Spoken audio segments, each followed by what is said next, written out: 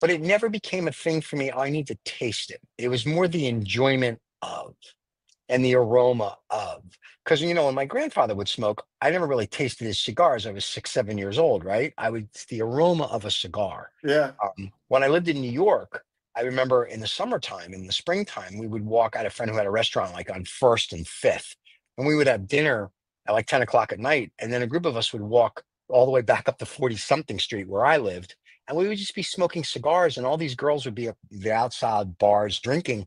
And you'd walk by and go, "Oh my God, you remind me of my father or my this one or that." And it was just interesting that the cigars bring back this memory of a different era. And there's just something I'm elegant totally about it. with you. I'm totally with you. As you know, I think we're sort of 95% the same when it comes to why we're smoking cigars. Right. We're trying to capture an older world, Yep. um, um, a more familiar world, Yeah. and it is definitely aroma memory rather than taste memory. Because, as you say, we're too young to have tried those. I mean, I was